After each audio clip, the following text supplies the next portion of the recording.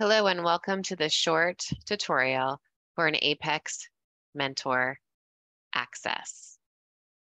Today we will show you how to launch from Genius, how to view your dashboard, and how to unlock student assignments. Once you have logged in to Genius and you're on your main page, you will notice your menu on the left-hand side.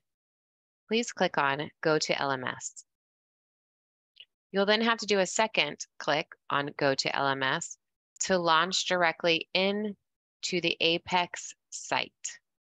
You are now on your main dashboard where you can monitor your list of students, the courses they are enrolled, the teachers, and their enrollment details. To help an individual student with an assignment, you will click on Enrollment Details.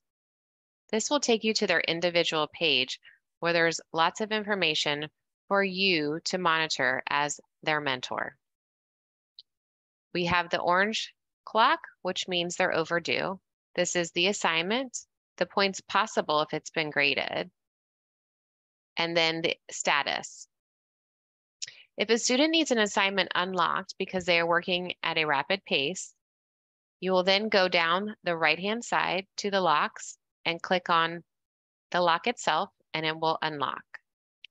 Please note though, if they're going faster than the pacing, you might have to communicate with the teacher for assistance with that. It's easy to do so. Scroll back up to the top of the individual student's page, click on the teacher's email, and request the assignment or the test to be unlocked for the student. Thank you for watching the video series on an Apex Mentor.